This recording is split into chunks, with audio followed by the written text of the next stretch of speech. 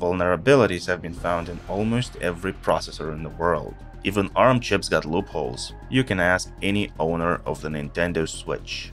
Why do such errors happen at the design stage? There are also so-called backdoors that are incorporated on the hardware level on purpose. We'll mention that as well. But what should you do if you find out that your processor is at risk? How do they even find these vulnerabilities and why they exist? This is MK. Today we'll tell you about security issues in modern chips. Let's go!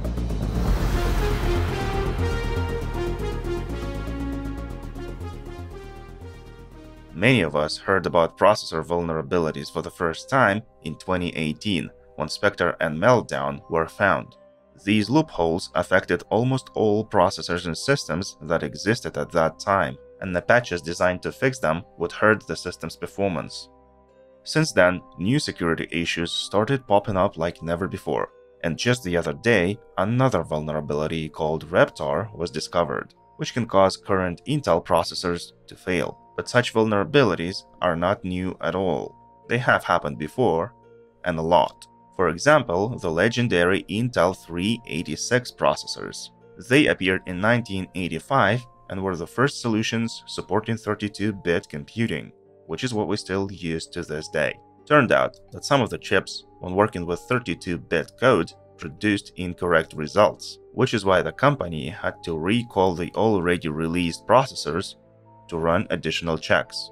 As a result, good chips were marked with a double sigma, and faulty chips were marked as suitable only for 16-bit computing, and were sold cheaper.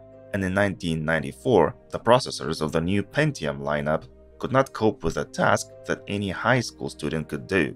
The first Pentiums made bad mistakes when dividing floating point numbers by each other, and any user could encounter this. The FDIV bug could kick in when operating hexadecimal values. At that time, Intel decided to play silent. The company knew full well that they were releasing faulty processors to the market, and when the issue went public, Intel representatives said it would only affect the work of some sort of mathematicians, scientists, and if you want to replace a defective processor for a new one, prove that the bug actually interferes with your work, if that's how smart you are. This, of course, caused a wave of discontent, and Intel was forced to back down, agreeing to recall the faulty chips for everyone who wanted it, which cost the corporation as much as $475 million. But a really serious security loophole was created by Intel in 1997.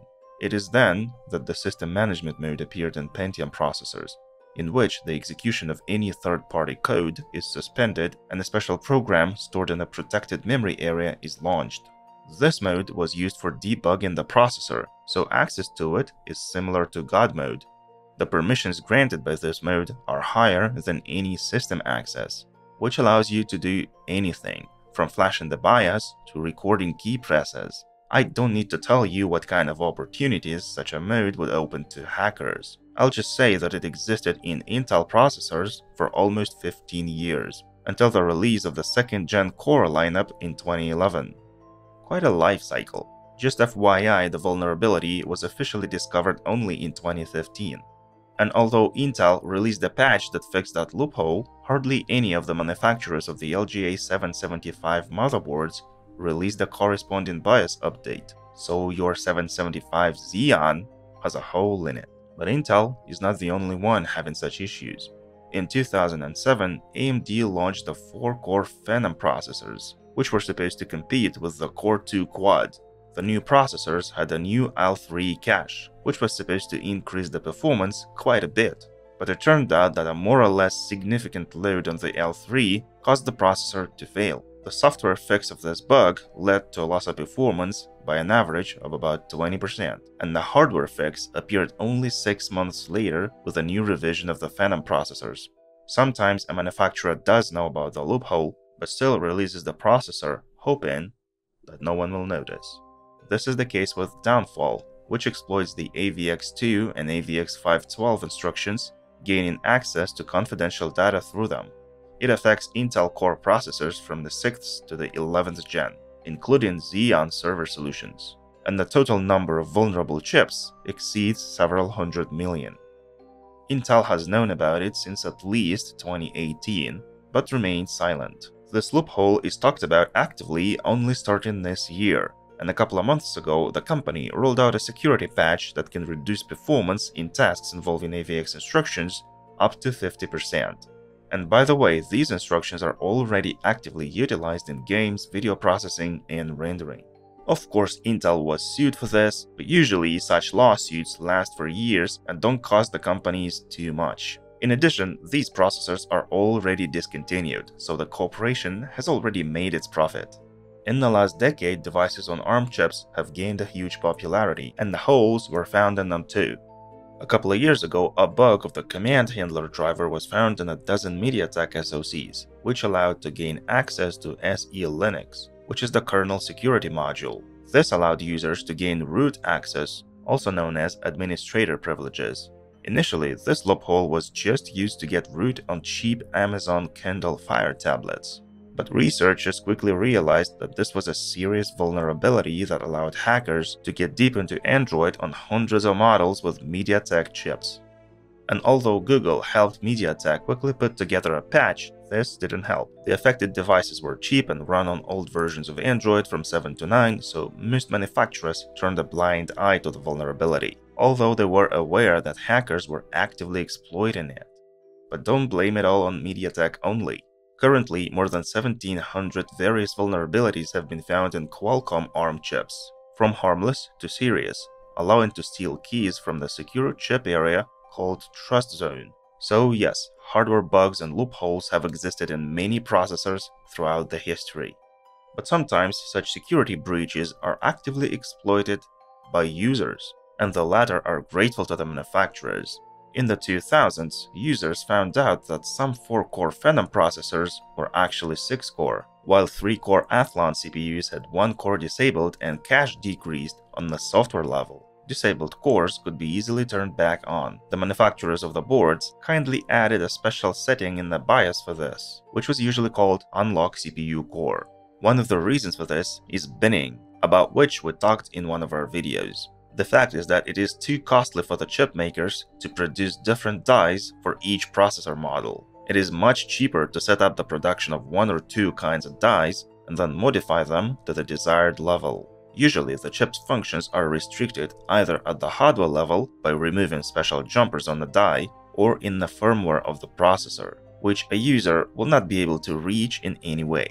But back then, AMD decided to cut a corner and disabled the cores and cache only programmatically at the BIOS level, which allowed to get a full-fledged higher-tier processor in just a couple of clicks. Of course, in some cases, the disabled parts of the chip were indeed defective, and turning them on would cause BSOD, but in most cases, it really did work. And of course, everyone knows about the bug in NVIDIA Tegra X1 chip, which is used in the Nintendo Switch.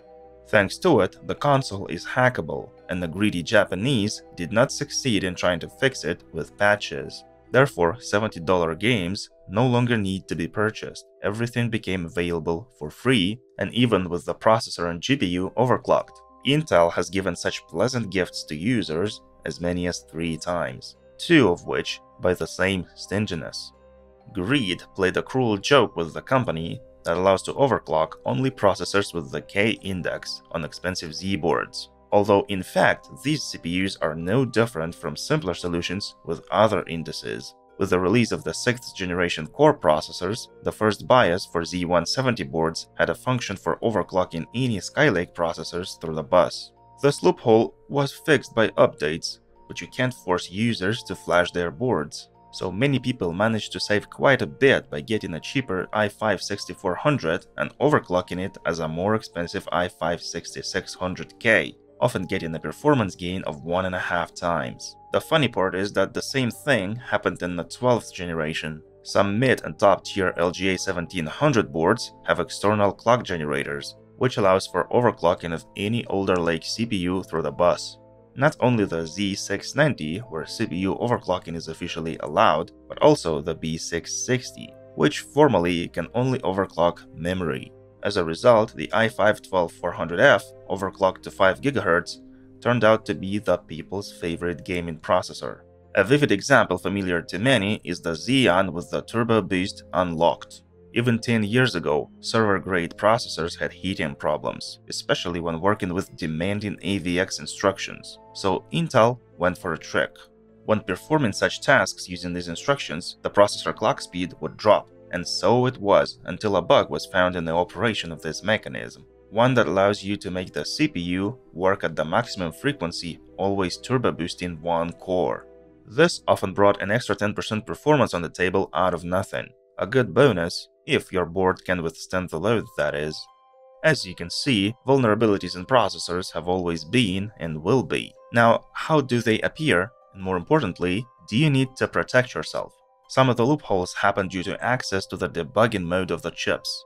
God mode in Intel processors or a MediaTek bug, they are unavoidable. Processor manufacturers need to configure their processors before the release, and if the processors have an advanced features mode, sooner or later, hackers will get into it. But do not worry too much, and don't disconnect the computer from the internet. Normally, service modes require physical access to the board and the processor for their hardware modification. In order to get access to data, manufacturers create some loopholes intentionally. Such intentional loopholes are referred to as backdoors. An additional computing component is embedded in the processor or board, which, when certain conditions are met, triggers the process of collecting data. For example, record keystrokes, analyze connected USB devices, and much more. A good example is the autonomous Intel Management Engine subsystem, a small microcontroller built into any Intel chipset since 2008. But the chipset is a full-fledged computer with its own processor, with a small amount of memory, and a closed system. It has its own MAC address and direct access to Ethernet. Data storage devices and sound interfaces are often connected through the chipset. It has a direct DMI bus for communication with the processor. At the same time, the Intel ME firmware is not available either for users or for board manufacturers, and there are no official ways to disable this subsystem. In fact, Intel can use it to collect any data passing through the chipset and send it to the internet. And I'm sure the company has already done it and is doing it right now. Intel ME firmware being closed did not prevent it from getting hacked. About 5 vulnerabilities were found in total, and one of them is very curious. It is called High Assurance Platform.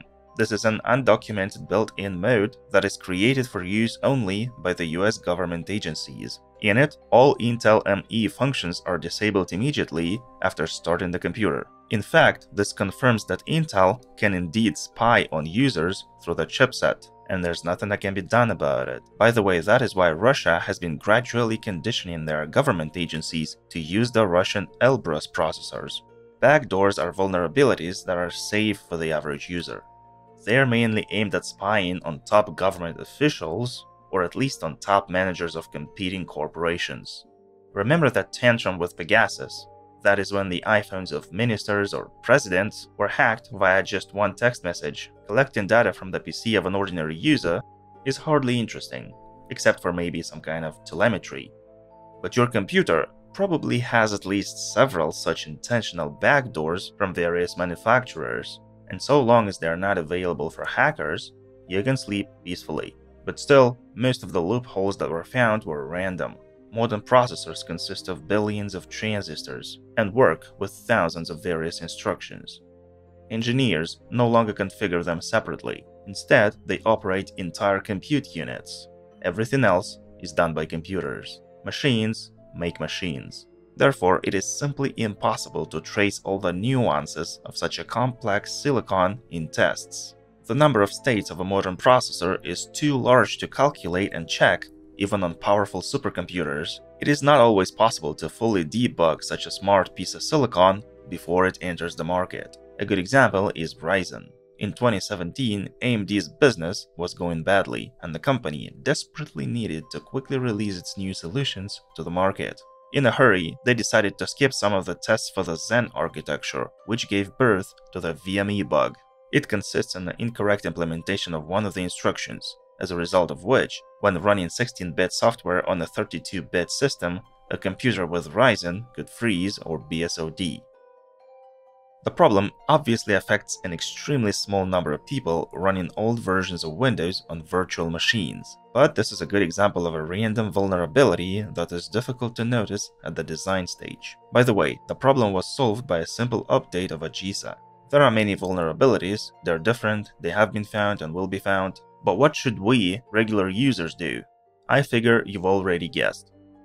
Not a thing. The vast majority of modern loopholes are extremely difficult to exploit, often require physical access to a PC, and steal a teaspoon of bits per hour.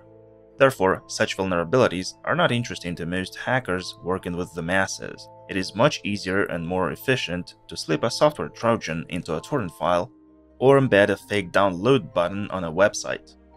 No need to panic and install all the patches fixing these high-profile vulnerabilities. The chance that your PC will get hacked exactly this way is close to zero. But the performance loss may be significant and noticeable in your daily work. And even if Windows is smart enough to install a security update automatically, often the patch can be disabled. Yes, disable a security patch just because it hurts your performance. For example, for the notorious Meltdown Inspector, there's a small utility called Inspector. Disable the fixes for both vulnerabilities, and voila! The increase in performance of your 10-year-old chip, which is already struggling, can be tangible. The number of transistors and chips, and accordingly their complexity, is growing, not at Moore's law, but growing quickly. Modeling the processors is getting more and more complicated. New chipsets with advanced buses appear. All of this means that vulnerabilities will only get bigger. In the future, or maybe even now, artificial intelligence will be taught to look for such vulnerabilities.